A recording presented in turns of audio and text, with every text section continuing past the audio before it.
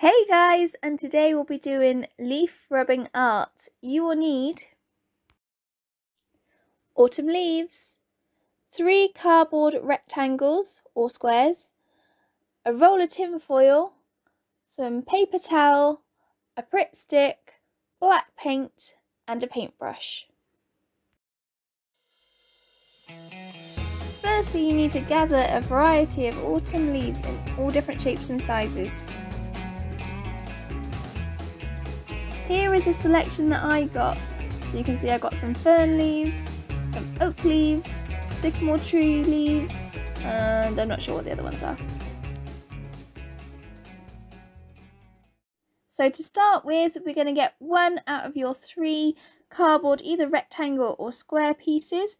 This is going to be your background, and at this point I just want you to play around with different layouts that you might want to do. So I definitely want to use a fern leaf, so if you have a little look, I fiddle about and see how I want it to lay on my backdrop first.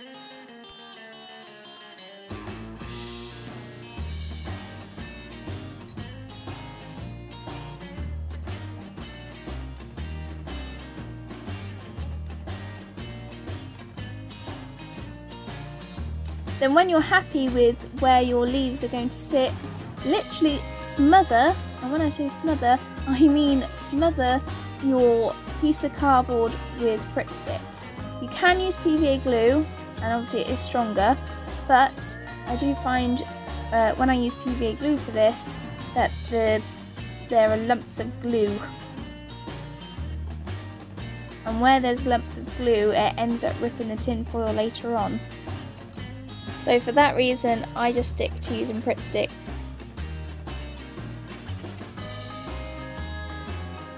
Your leaf isn't going to sit flat, but that's fine. It's going to be held in place in just a moment with the tin foil. But for the tin foil to stick to the card, you need it to be covered in glue. So now that my fern leaf is in position ready, some of it is stuck down, some of it hasn't, but that doesn't matter for now. I'm going to get a piece of tin foil,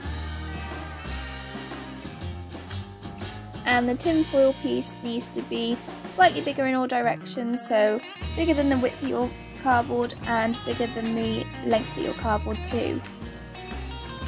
Now lay your tin foil over your cardboard with your leaf in between the tin foil and the cardboard, and then you need to smooth down your tin foil as much as you can so it's smooth against the smooth cardboard, and then where the leaf is, or leaves, depends on how many you've used, you'll be able to feel the lumps and the bumps of the leaf through the tin foil.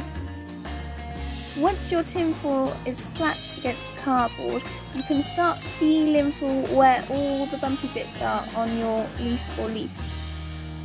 So with this here, I'm going up the stem of the leaf first so I can feel where that is, and so I can get a rough idea of the shape that I'm following. So I rub up the stem of the leaf, and then I'm feeling around for where I don't know what you want to call these, needles I guess they are, kind of on a fern leaf, but you want to feel where the veins are on leaves and all the lumpy bumpy bits where you can rub, and you rub in a circular motion. I hope this makes sense. You rub in a circular motion so that you're kind of embossing the foil. Just continue to rub the foil until you get as much detail as you can, and you can tilt your piece of cardboard up to you so you can see if there's any more lumps that you've missed and you haven't rubbed along those lumps. This does take quite a while to do, so just have a little bit of patience with this, but it doesn't matter if you don't get every lumpy bumpy bit. It's just try and get as many bits as you can, because then you're going to get as much detail as possible. When you've finished getting all the little details of the leaf or leaves through your tin foil, flip it over, and then you're just going to glue the back of the cardboard, and you're going to fold in the pieces of tin foil nice and tight against the cardboard, so then you get some nice clean edges and it's nice and tidy.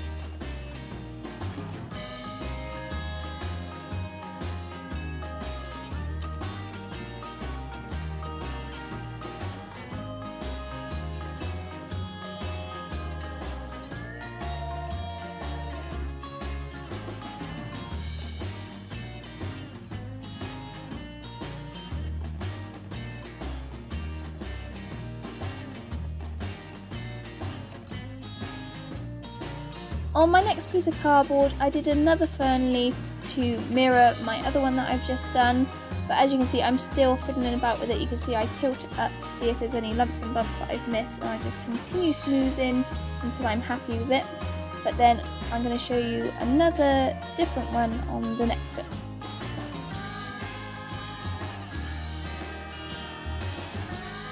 So for my middle panel, I was going to have another fern leaf, but I decided to do a selection of leaves instead.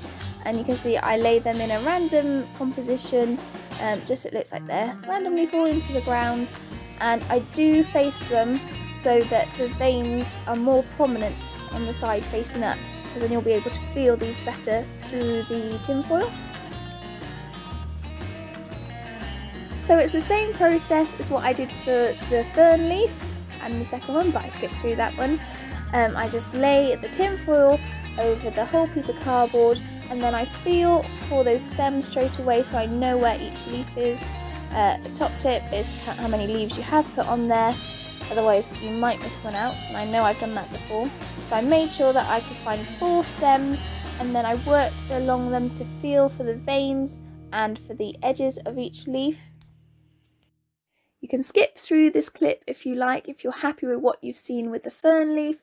It was just a comparison to see how different leaves look and how the veins come through quite prominently. Do the same again, fold the foil over and secure it in place with glue. Hopefully you should have all 3 of your cardboard pieces covered by now, so you're ready to start painting.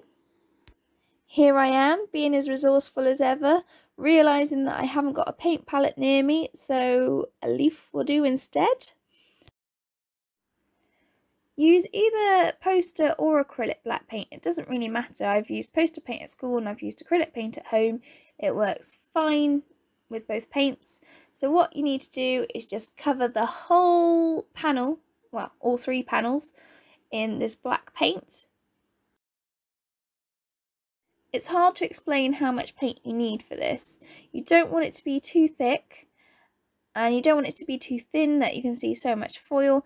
If you have a look at how I'm doing it kind of in the middle. You can see some of the foil, which doesn't matter because that adds to the abstract effect that you're going to get at the end. It just finishes the look.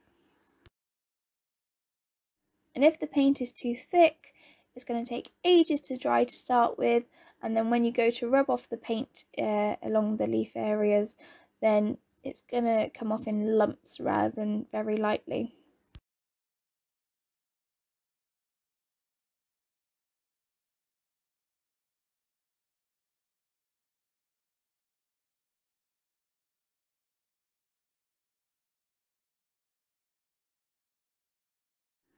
Mine took about 20 to 25 minutes to dry, so this is a lesson that is doable within an hour. I have done it within an hour at school.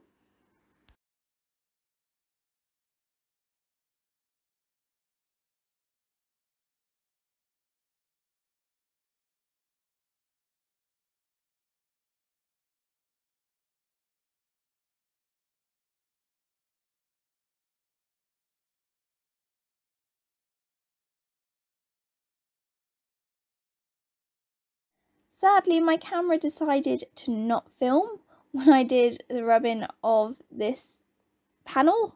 Oh, I'm so frustrated. I did press record because it recorded the beginning bit, and I have the end clip as you can see here, but nothing in between. Not sure what happened, so I'll have to show you on the other panels how to do this technique. When you go to rub off some of the paint, it should be ever so slightly tacky. Not too tacky that it's going to pull off a lot of paint, but just enough to make it slightly easier than if the paint was totally dry to rub off the paint.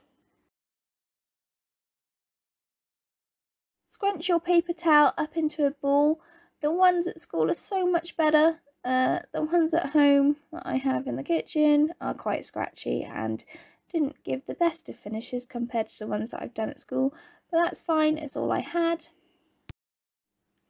And you're going to want to rub down the stem of each leaf very gently, just taking off the paint as you go. And then you're going to go in circular motions to feel for the other details. Try and go along the lines of the veins and go around the edges of the leaves. You don't want to go across the whole panel, otherwise it'll just rub off most of the paint. So what I'm trying to say is just go along the areas where you know there is a leaf underneath. Ooh, leaf underneath. I'm so easily distracted. Anyway, what the idea is that it will rub away any of the paint on the raised areas, so then it will provide a contrast against the dark background.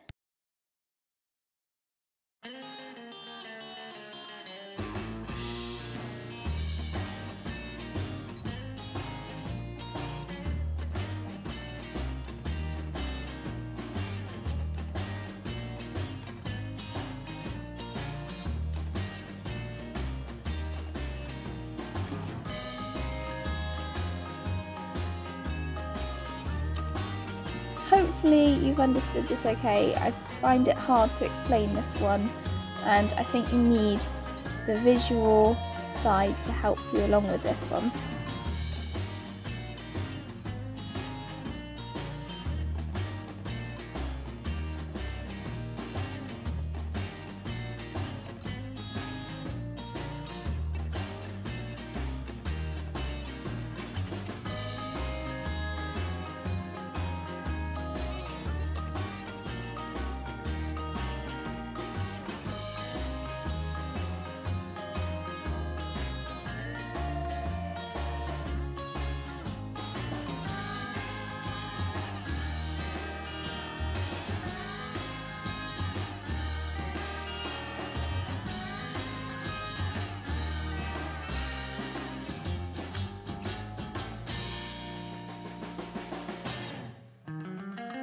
You should have a modern looking triptych as your finished final piece, and this can be leant against a wall, or you can hang it up on the wall, add some string and some sellotape to the back, and it looks great.